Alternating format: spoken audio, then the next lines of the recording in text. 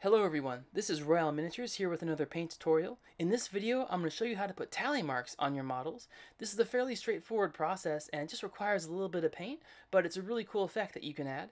I'll also show you how to fix it if you accidentally add too much paint. Once you have the surface where you want to add the tally marks ready to go ahead and just put a little bit of paint on the tip of your brush. I'll typically use a size 0 to 00, and then I'll just very gently apply pressure, and then I'll make the mark. And you can see here in this case, although these marks are fairly clear, I'm going to show you now where you can see a very big difference with me now making those first 4 lines versus those next 4 lines. So I really like the size of the last 4 lines, and I'm actually going to make that come to a total of 5. So I'm going to make one final line crossing it out, but you can see here just how thick those 4 are in comparison to the other 5.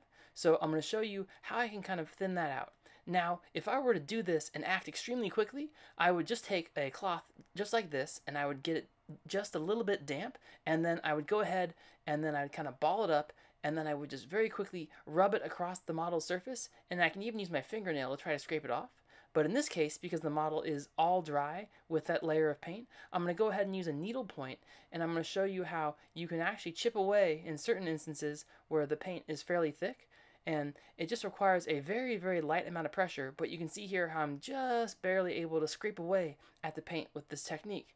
Now, this technique I would only really recommend if you have a very, very stubborn area that you're unable to get, and you also have to be very conscious of when you're using a needle that you might accidentally scrape away the layer of paint that you have painted the tally marks on, and that will expose raw plastic underneath. So you don't really want to do this in some cases. It's basically just a resort if you want to have really, really high precision, but just make sure that you're being very careful because steel on plastic, the steel will be more likely to scratch the surface. The one method that I would recommend above all else is to use a toothpick, and what you can do in this case is you can actually apply quite a bit of pressure, and you can see here based on the angle how I'm holding the toothpick and just how I'm just barely putting pressure, and then I'm kind of driving in one direction. I'm able to really easily scrape away that paint, and you can choose to just strip down the thick mark of the brush stroke, and you can kind of whittle it down to the size that you want, or you can just do what I'm doing right here and just remove it altogether.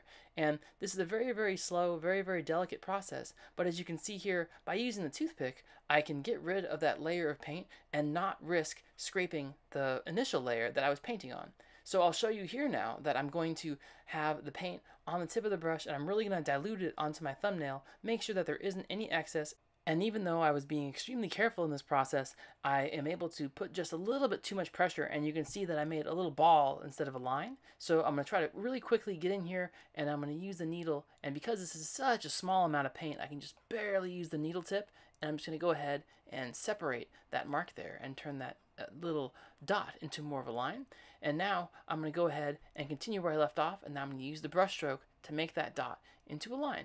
And I'll be really cautious as I'm moving forward. I'm going to go ahead and dilute the paint on my finger each time, and then really introduce just the faintest amount of pressure. And you can see here, I typically will use 4 fingers when I'm working at this level of detail where I have 2 fingers stabilizing, and I'll actually control just how much pressure I can put on the model based on where my fingers are. So my first finger will interact with a solid surface, and then the second finger, I'll kind of just barely push that finger ever so slightly, and then I'll be able to apply even more pressure. And then you can see here that once again I have the little bit of white paint on there, and I'm going to go ahead and dilute that as much as possible, and I'm going to finish up with just 3 more lines here and make the final tally marks. And in this case, I'm not really too worried about making them be extremely precise, being all the same height. I just want them to look kind of organic and make them look like they were kind of tacked on there really quickly. And with that, you now know how to make tally marks on your models. Thank you so much for watching. I really hope that you enjoyed this video. I'm really looking forward to making more, and I have a bunch more in the works. Feel free to leave a comment and show me what you'd like to see next. And thank you so much to all of you that are subscribing. I'm really looking forward to making some really cool content coming up soon. So thank you so much, and I'll see you next time.